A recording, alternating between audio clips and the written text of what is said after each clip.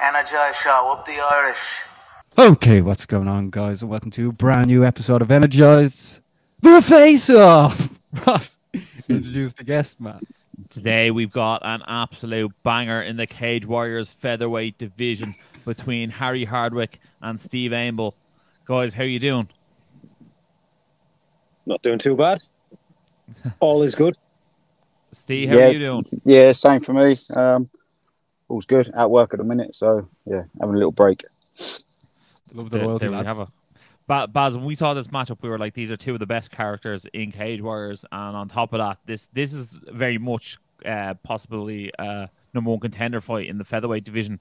Harry, you're undefeated in your last four. Do you see this 100% as a number one contender fight? And also, do you feel like it's even more of a number one contender fight, the fact that you're fighting on the same night as the featherweight title?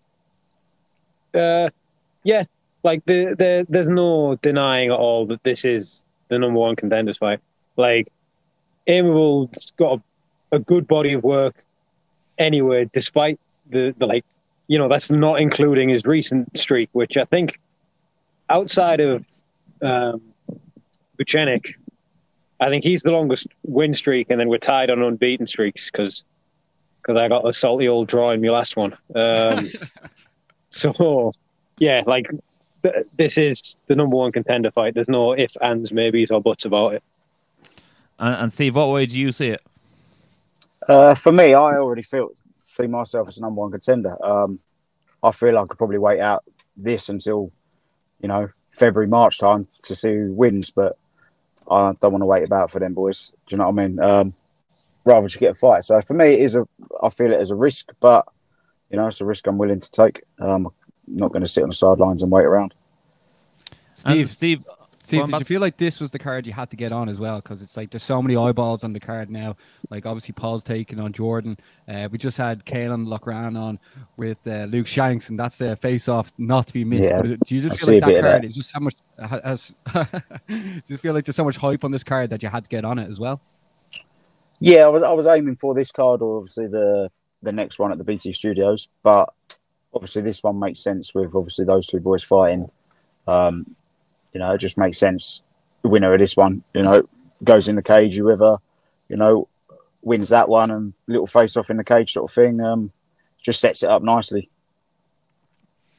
Yeah, really does. Harry, obviously you got some training. Well, I'm not too sure if you did, but I know George got some training in with Jordan Buchenik. Tell us this: how do you feel like, where do you think your place is in the division? Obviously, Steve thinks he's the number one contender. Where do you think you fall in the division? I feel like I'm the number one contender. It's just like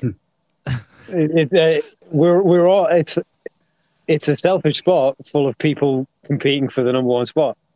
Yeah. Like, I'd be offended if he didn't think he was the number one contender, and if Jordan doesn't think he's the number one. That's how it works. True that. That's exactly how it works. Sometimes people think that, like, you know, well, I need to get this win to be, you know, solidified as number one. But look, we're dying to see this fight. Harry, where do you think you hold any advantages over Steve? I can block punches with my face. No, just like, I think volume, sort of cage awareness, being able to like string stuff together. I do feel like Steve is just like incredibly solid everywhere. So like, you know, like it can't just be like, oh, I hold this, I'll do this. It's just like he's solid everywhere, and he's been in that many fights at this point where I don't feel like I'm going to overly surprise him with much. You know, you've seen how I fight. I'll just drive it at a ridiculously uncomfortable pace for both of us, and then probably sit in the back afterwards feeling like I've died. Don't worry, I'll sit down beside you afterwards and we'll have a chat. Yeah, don't forget the Parmos this time, by the way. Jeez. Parmos in the post, unfortunately, is no more. No. Oh my God. Is this an exclusive? Is this an exclusive? Not particularly. Parmo Mark. I mean, his name isn't actually Parmo Mark, but it is for this. He has, I believe, quite wisely decided to fuck off to Thailand, where shit's not really expensive, and he's finishing some business degree or something. So unfortunately, there is no Palmos in the post at the minute. Rumor has it the Hardwicks actually ate them out of business. That's what I heard. I mean, Steve, like, Steve, before we get into any more like seriousness, like Parmos, have you had a Parmo before? No, what is it? I ain't got a clue. well, the part of every interview that I have to do. So, it's like Teesside's dish. It was actually invented by an American soldier who decided to live here after World War II. There's some trivia for you. But it is like a chicken breast, butterflied out, breaded, deep fried, thick bechamel sauce laid on top, cheddar on top, grilled, and then the most popular dip to have it with is like really strong, like offensively garlicky garlic mayo. It's fucking nice. It does sound good.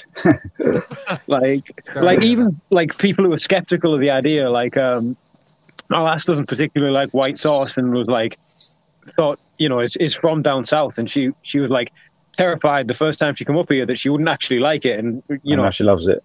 Yeah, I was sat there like I didn't realize I was doing it, but I was apparently just glaring at her, like just waiting to see her reaction.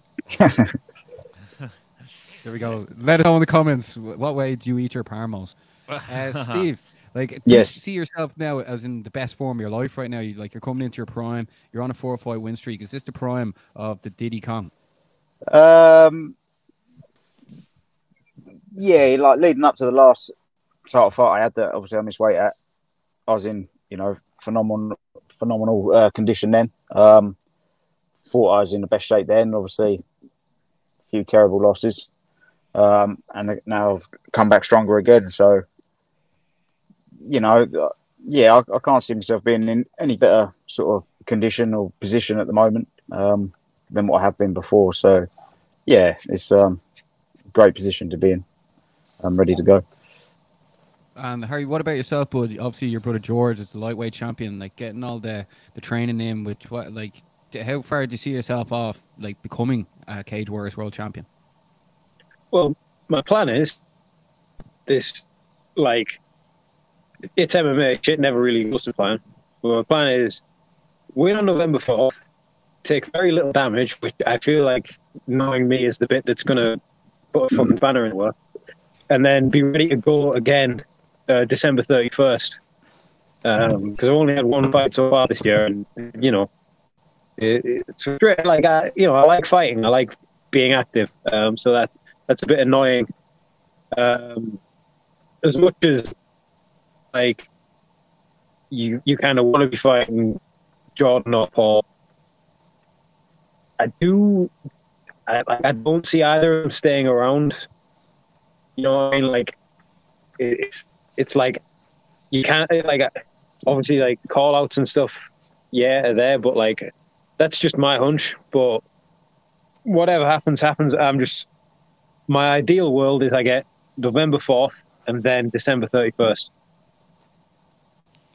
And that's why you can't miss this one, Ross. Cage Warriors 145 London, November 4th, live on UC Fight Pass and at the Indigo at the O2. If you want to get tickets, get on to Harry, and definitely get on to Steve as well if you want to get tickets. Ross?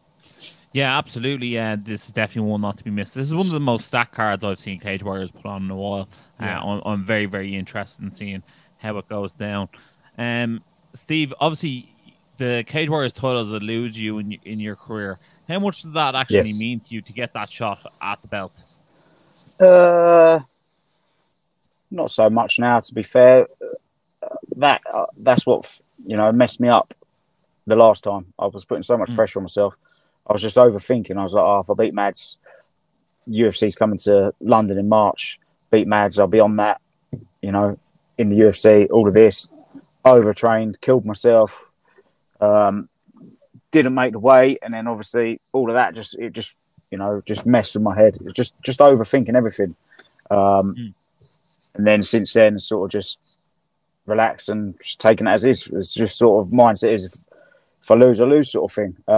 And you can see it during my fights. I'm so much more relaxed, more confident. I'm not overthinking anything. But even in the training, I've scaled my training down. Not so as intense now. And it's paying dividend. I feel a lot better, a lot more comfortable. So obviously it'd be nice to get that shot and get that belt, because that's what I'm in a division for. You know, I'm in a division and with Cage Warriors because I want to be the champion. I'm not here just to make numbers up. So yeah, getting that. So it's not really like, oh, it's a must. I must get it, but you know, that's the end goal. So yeah, that's what I'll be going for. Question for both of you, because obviously, you know, things change very, very quickly in the fight game, and pullouts happen at times. If there was a pullout in the main event, we had Jordan Vucenic on, and he actually said that he was telling Morgan Charrier to stay ready. Would you guys be insulted if Morgan Charrier got selected over you guys? Start with yourself, Steve. Yeah, for sure. I don't feel I lost to Jordan when I fought him. Simple as that. And I haven't lost. That's a recurring theme, Steve. People feel. What's that, sorry? I feel like that's a recurring theme. People feel like when they fight Jordan, they didn't lose to him. Fucking, do you know what I mean? That's all he's won is split decisions. He was losing against bloody Hendon and then pulled out a sneaky sub. I don't think he's actually won a clear fight since he fought before he fought me. So yeah. Sorry, what was the question? Sorry, yeah, but Charrier, Jordan. Oh yeah, Charrier. No, he's lost his last two. Do you know what I mean? He had his shot. He's had his chance. He needs to at least get a good couple of wins. Same for me. The position I was in when I lost to Mads. You know, I fought Perry Goodwin again. 100% did not lose that fight. You know what I mean? Now I've just been put back on the back burner. It's taken me 3 years to get back to this position. So yeah, if Charrier got, you know, picked over me or anyone, do you know, it'd be a bit of a piss take, to be honest. And then Harry, how would you feel, or what do you think of Jordan even saying that he thinks like Charrier should be the backup fighter for this fight when you and Steve are both there? I would be like, say if Charrier got it, I would be fuming, like, because he's lost to, he hasn't won a fight in a billion years. Oh shit! Steve playing the tunes. Like, I would be like, say if they give the fight to Aimable, because obviously, like, I'm coming off a draw, which, as much as like some people feel like a solid draw, though. A solid draw. It was as solid a draw as you could get, but like, you know, like, I feel like I need to get. Like, I feel like that I'm more deserving coming off a win. Like, so say if they'd give it to Aimable, I'd be like, meh, fuck it, and then like I'd booted fuck out of Charrier, like, yeah. But if Charrier gets the title fight, I'd be bemused at that point. I'd just be like, that's fucking stupid. Yeah, I agree. I think one of you guys should get the title shot, and then Charrier should have to fight one of you guys, because let's make him fight in a more contender fight. Like, let's not just like gift title shots, especially with you guys like undefeated in your last 4 fights as well. You know what I mean? Like, that's earned, not given. That's the way I look at it. They'd probably give it to Harilla, to be honest. Aha! Loss as well. His eyes fucked. Backless. Yeah. What was your man's name? Was it Beck or Back? Back. Fractured one of his eye sockets, so Harilla's not back for a while. Yeah, Charrier can fight back. There you go. That's a good fight. Charrier can fight back to get back from his back-to-back losses. I didn't know you're into the grime scene, rapping there, like. Oh yeah, I'm all about the grimes. What's called one thing I don't think we asked you guys before, and you've both competed there as far as I'm aware, is what is the atmosphere like in the Indigo? Because it's a bit of a cauldron. Like, you're up on the stage, the fans are going nuts. Like, everything is centered in on that one place. What's it like in there? Steve, you go first. Like, I haven't fought there yet. You saw George win his world title there. Sorry. Yeah.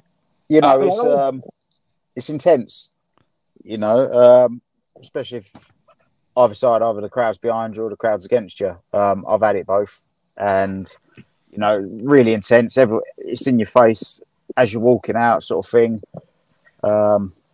If you look outside the cage, obviously you've got everyone high above you looking down on you, sort of thing. So yeah, it is intense, and depending on what type of fighter you are, sort of thing, it can either get you or, you know, or spur you on. but yeah, it's something you need to appreciate when you're in there. Thankfully, we'll get to obviously experience it, but not a lot of people will. So yeah, it is a good crack to be in there. Yeah, because it's becoming a bit of a staple of Cage Warriors as a venue. Harry, what was it like when George won the title in there? Because like the place erupted. Yeah, it's like special. It's weird. It's kind of got like the best of both worlds as far as like small, like like smaller local venues where it's like dead intimate and you know like it's crammed in, but then it's also still got a bit of that like big arena feel to it.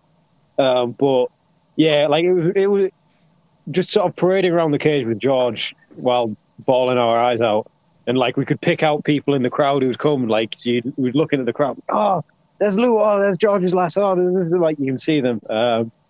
Yeah, it is like a special venue. I'm glad I'm getting a fight in it. I'm not gonna lie. Like every time I've looked at it, I've thought, man, you could probably do a stage dive after you won. But then, what if people just didn't catch you and you just fucking like napped yourself? In fairness, I'd definitely pay to see the stage dive, but like if you jumped at me, I'd probably step out of the way.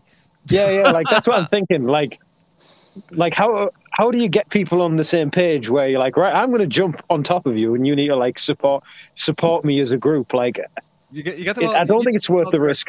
They need to start doing a clap, and then their hands are already in the air, so they'll go for it. Like. Sounds like a man of experience here.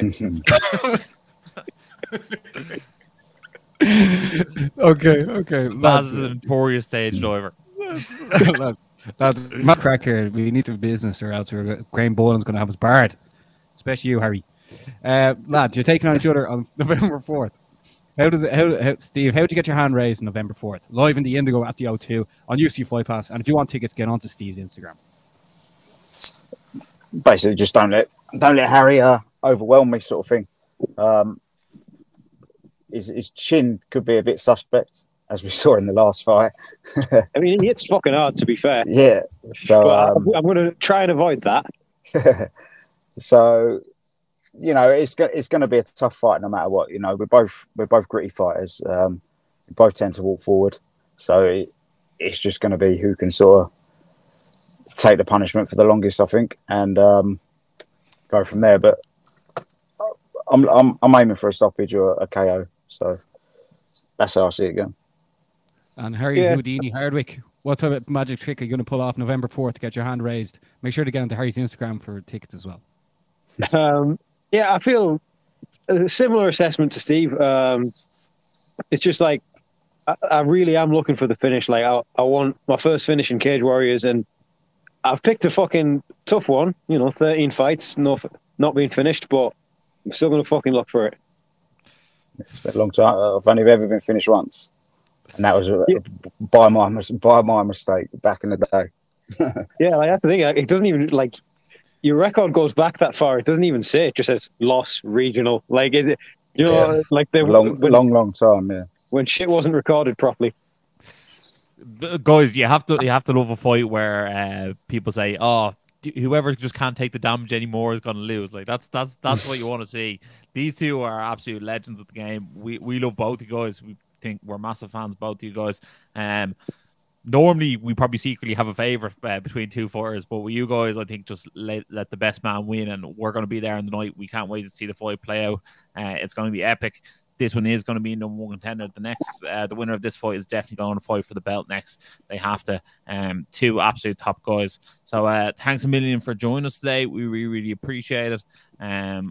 We'll probably be chatting to you before we head over to November or to London in November ourselves. If you have been watching this on YouTube, make sure to like, share, subscribe. That really helps us, and helping us is helping you. And if you're watching this on UFC Fight Pass, make sure to hit a favorite button. And as always, stay energized. Energized show, up the Irish. Been sussing you guys a couple of times. I've seen a couple of clips. I think you've done some interviews with Dylan Moran and that I saw. So keep going, keep up the good work, guys.